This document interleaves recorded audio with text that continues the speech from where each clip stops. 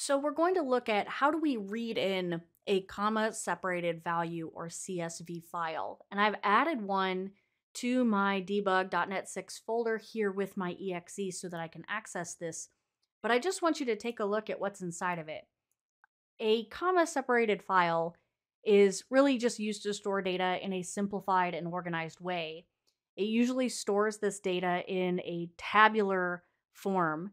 And so, looking at each one of these items, we can see that there's a comma separator between ultimately what we consider to be fields, right? So, I could take a look at this data and say, oh, well, this is a first name, this is a last name, this is a street address, this is a city, a state, and a zip code, right? And so CSV files really are fields or properties, however you want to think about those, broken up into these comma separated delimiters. So as we read the item in, we read it line by line. So we read in the whole line, and there's actually a hidden character here that CSV files, text files, all different types of files use, which is an end of line marker. And so anytime you've hit enter or anything like that, it places an end of line marker there. So it knows where those delimiters are, basically those carriage returns. So when we read them in, we read them one line at a time, and then we can take that line in our code and parse out the field by field by field, whatever we need to do. And so basically, this is how you process a file. We read the line, we separate out the data however we need to based on that comma delimiter, and then we can read the next line, and we can do that over and over until we're finished with our file. And so let's take a look at how this works.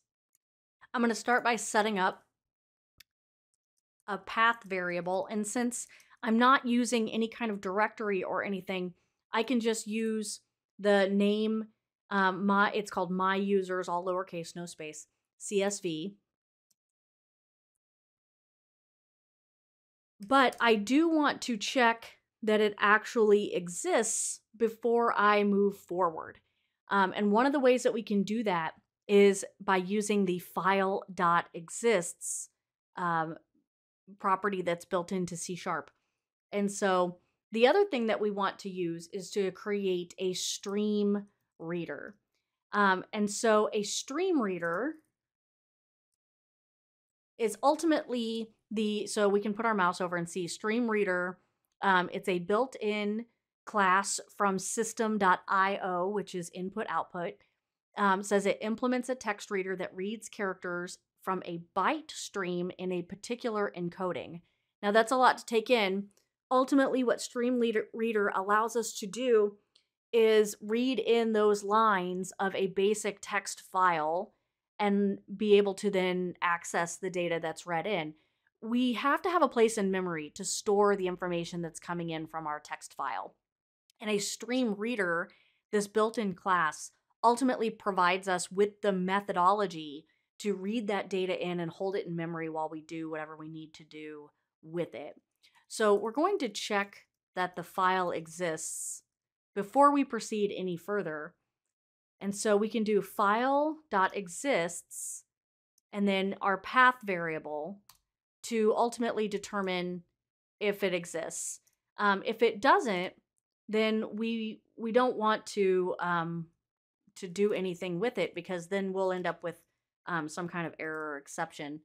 And so I'm just going to write out the file doesn't exist if that's the case. So this is very important. File.exists, file also part of the system.io class, provides a lot of methods, it says, for creation, copying, deleting, moving, opening files. And so exists ultimately gives us a true or false, which is why we can use it in the if statement, but then it determines whether or not a specified file exists at this path. Now, we're not going to kind of go down this rabbit hole of, do I have read or write access to it? Or do I have read or write access to the place where I'm trying to save this file or move this file? Because we really, we're trying to keep this simple, but you would want to check for these things. If you were reading from a file, you would want to make sure not only does it exist, that you have access to open it. If you're trying to save a file, you would want to make sure that you have actual save or write access to that location. That's just good programming, or otherwise you're going to end up with all kinds of exceptions. So now that we have checked the file exists, we're going to use our StreamReader to open the file.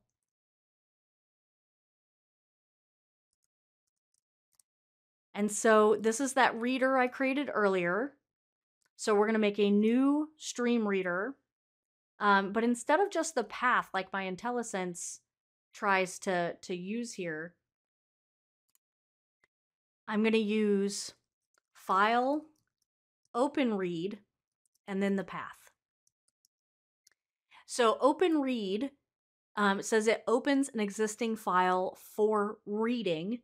And we always want to just access a file at kind of what we would consider the lowest level of access that we need. So I don't want to open a file for editing if I'm just reading from it, because then I could accidentally write to it and maybe just like disturb or destroy any of the data that's inside of it, which could create very bad consequences. So I just want to open it for reading because that's all I'm going to be doing with it. And then we can decide how we want to proceed. What do we need to do with the data once we've received it? If you're just wanting to grab each one of those comma-separated items like it's in an array so that you can access each piece, then that's super easy to accomplish. So what we're going to do is we are going to take this StreamReader and begin reading the lines. And we're going to do this in a loop to make sure we loop through each line of the file until we get to the end.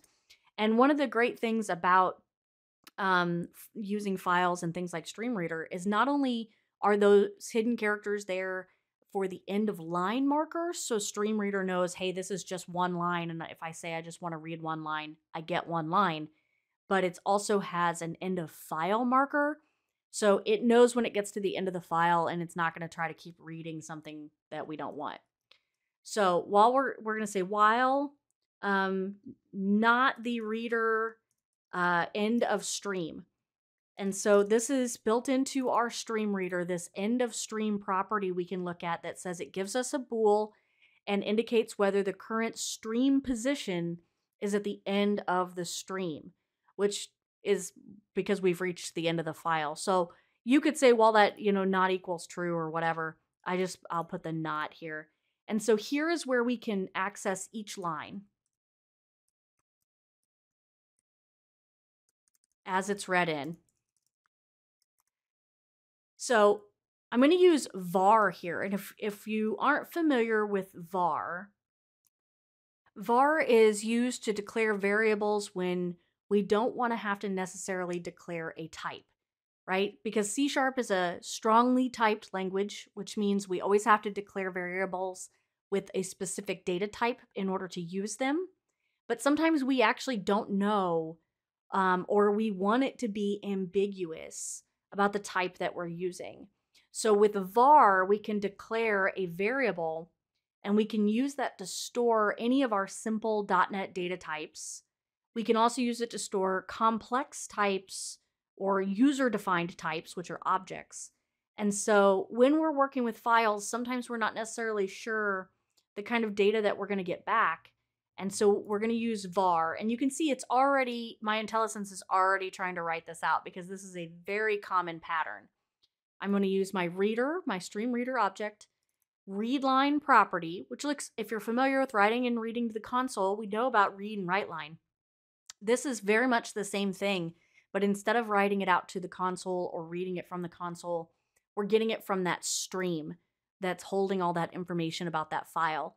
We're just going to read the one line and we're going to put it into this line variable. Now, if we want to stop and look at this, we could do that right now. Let's hop into here.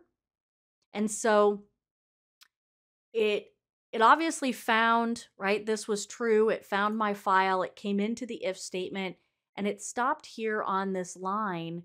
And if I step, I can put my mouse over and see here is all that data held in memory currently in the line variable that is inside that CSV file. So, but it's not split out yet. It's just the line. So if I want to split it, what I would need to do is split it based on that comma. And there is a built-in string split method that we can use. So I'm going to set up another var, and I'm going to use line dot split, and I want to tell it that I'm going to split on the comma. Now, a couple of things about split. Split basically looks at a string and says, whatever character you give me, I'm going to separate this based on that character. It returns a string array. We can see that because it's got the brackets right here. And it takes a character, a char. So we have to use these single quotes in here, not the double quotes. Remember, double quotes means string, single quotes means char. So ultimately, what's going to get held in values is a string array of each one of those items. And so we can actually take a look at that. If we put our mouse over, let's see, did we get the line? Oh, I stopped too far.